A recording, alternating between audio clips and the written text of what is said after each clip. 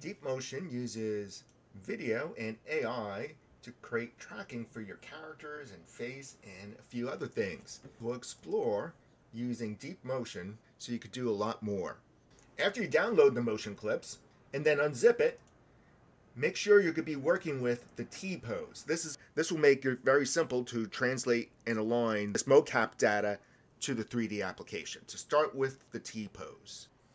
Import your clip into the 3D application to start aligning it with that application's native way of dealing with animations. You can relate this to the Humanik in this application, or we can just start with the keyframes. Look how dense they are. I'm selecting the rootmost part of the character right here. I'm going to X-ray the joints to make it a little easier to see. And do that in this application by going under Shading, X-ray Joints. If I select any of these joints, here are all the keys, and you can see it's very dense.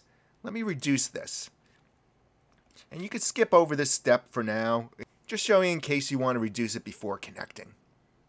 Go into your Window, Animation Editor, Graph Editor. I'm going to shift-click this plus. The Graph Editor shows the data. You can see the shakiness in some of this data right here. And we can look into smoothing that out later. Right now, I'm going to take 5. Shift-click this plus of the keys for all the body parts, like that. Drag a marquee selection in the graph editor around that whole graph. Go under Key, Key Reducer Filter. You can open up the flyout box. This property box will give you more information.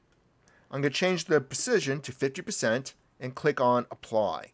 Now when you click on the various body parts, you can see that some reduction has happened. You could continue playing with this precision to reduce it more. To get this character to control our own characters, let's open up the Humanik. You can find Humanik, if it's not docked off on this side, going under Window, Animation Editor, Humanik. Click on this button right here, Create Character Definition.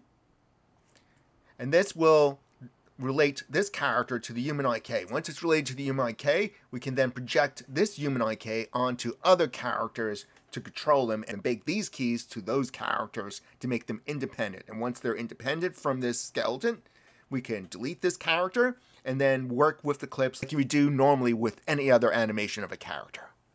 I'm going to start with the hip right here. Select the hip, right-click, assign selected bone. It's as simple as that. And you would do that for all this hierarchy.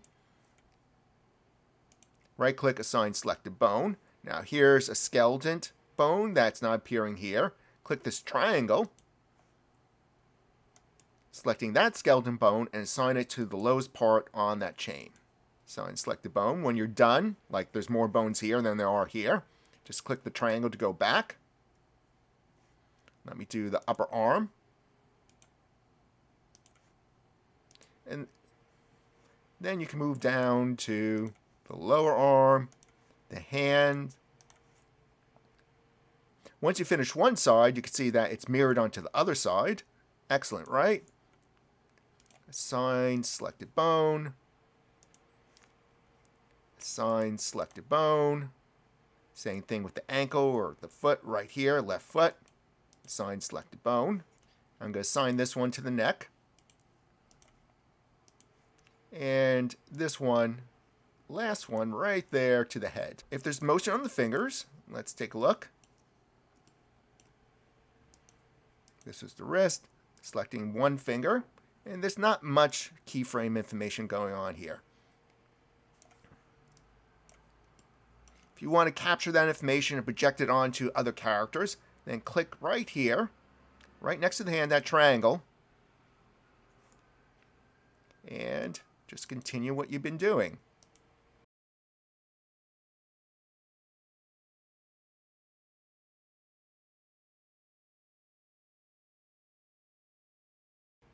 And then click out here. You're always looking for this to be green checked, or sometimes you can get away when it's yellow. Perfect scenario is when it's all green.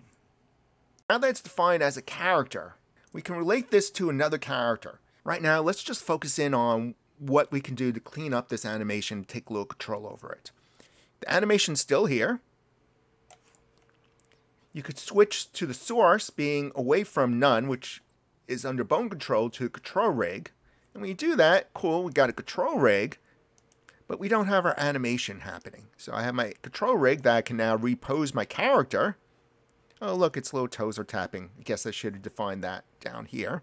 And I'm going to undo my movement of the control rig. So my goal is to adjust the animation using the control rig and bake it back down to the bones and control other characters.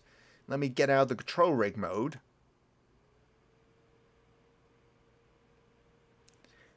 Select your character, and then go to Bake to Control Rig. And now all those keys are baked to this control rig. Let's say you want to animate this separately, this hand. I can select the hand, and I can select all of these keys by shift dragging marquee selection on it, right click, delete. Now that hand has no motion on it, so you can repose this hand. We can animate this pose. Maybe the hand is down here. Put a keyframe there, and maybe you lower the hand.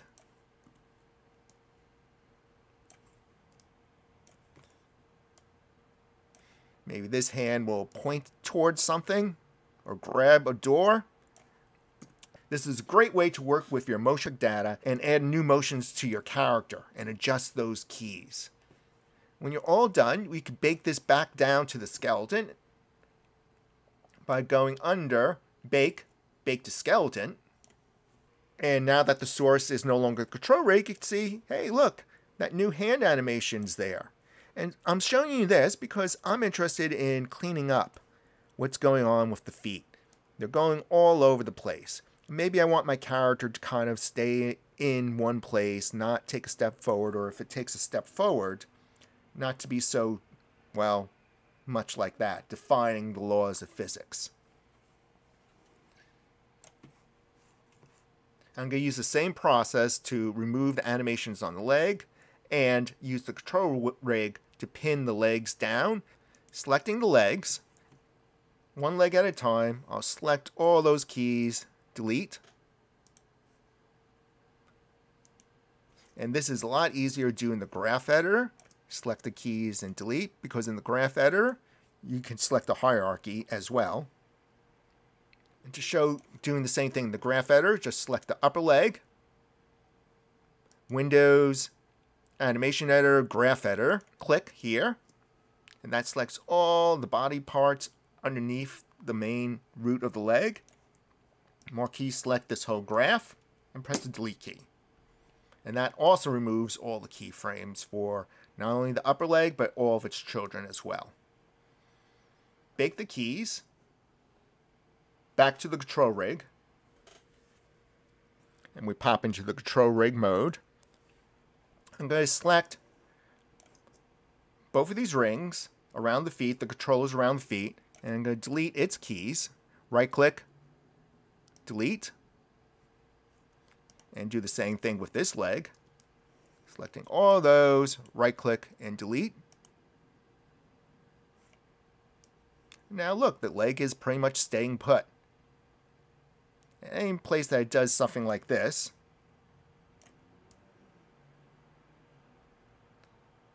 trying to defy the laws of physics right there, that's to deal with this rig right here, because you could stretch it beyond.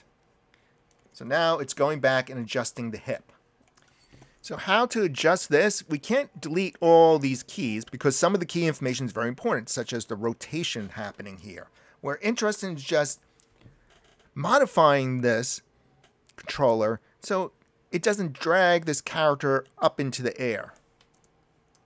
To do that, expose the layers, and in this application it's Control A, or underneath the channel box. If you need help, channel box right up here. You have a layer tab for layering your objects. You also have this animation layer tab. Select this controller, and this technique will work with any controllers that you want to modify in this same way.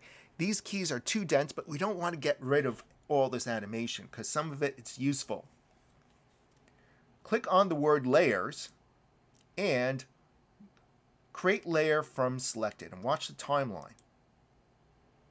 Wow, like magic, it all disappeared. No, it didn't disappear. It's all on the base layer. And this is a layer above the base layer that you can animate on top of to make adjustments. And to do that, I'm going to put a keyframe right here.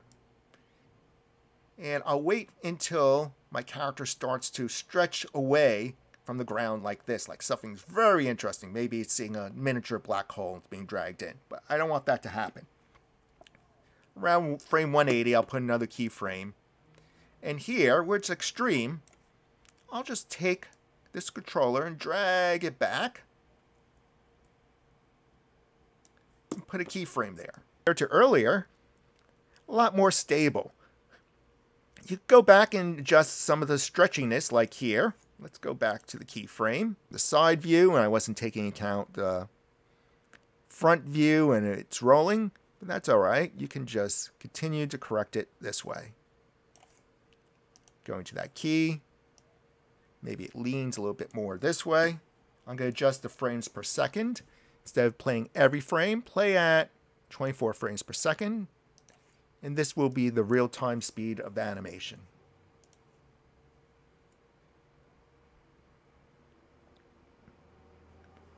I can see the feet going up a little bit, like this. And we know how to correct that. We put keys in here and just drag those feet back down. Next step isn't about really controlling this character and you're done cleaning it up. Then the next step really is to go back to Humanik, going under this tab, that button, and bake to skeleton. And there's all this keyframe data that we corrected baked onto the skeleton. The next part, oh, it's waving high. Yes, bye for now, because the next video shows how to relate this cleaned up motion capture data that's related to the Humanik or whatever animation system you might be using in your own application to your character to control your character in Maya or in Unity. And once you get it controlled in Maya, you can export the clip into Unity or Unreal. You're going to do the same process here. Make this a Humanik character, and then the motion capture data will flow onto this character, and you continue animating the way you want in this application or exporting to other applications. Open up the Humanik. If you don't see this tab, it would be under Window, Animation Editors, Humanik. Create a skeleton. And skeleton might not fit. Skeleton might be too small or too big. You scale up or down that character's skeleton by using this input field. I'm going to move over my character, selecting it all in the outliner and centering it within the skeleton. While I'm here, go into shading, X-ray joints to see the joints inside the character. And this is a pretty close fit. I'm going to move down this shoulder. Maybe I'll rotate it a little bit. I'm going to then look at the hand and elbow. Elbow's where it should be. I'm going to have to, let's see, maybe move back. Maybe move back this shoulder a little bit to make it fit better in the hand.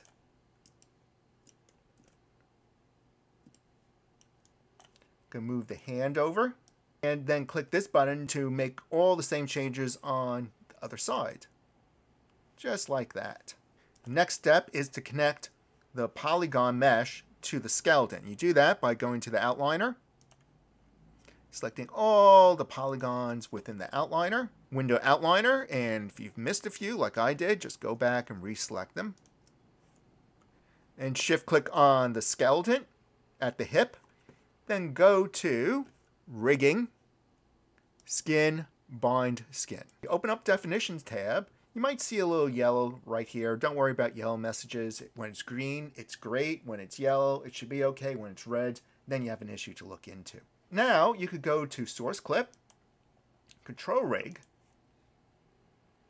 and this character can be animated using the control rig. The character can pick something up from the ground and you can pose it.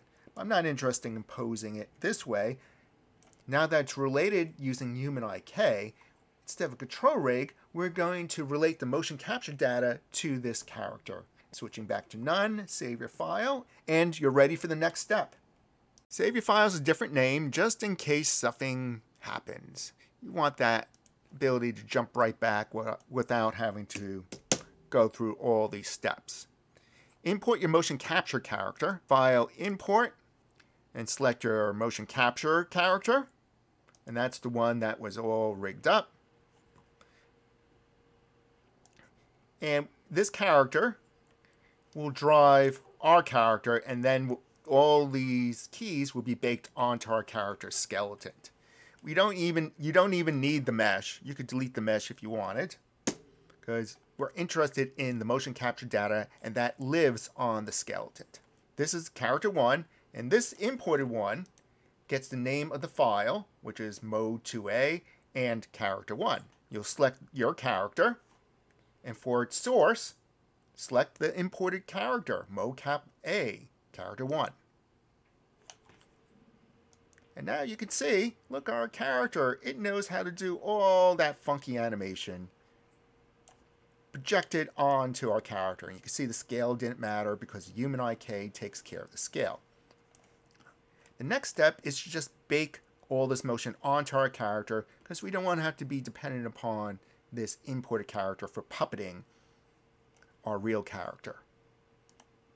Select the skeleton, click this button, bake to skeleton.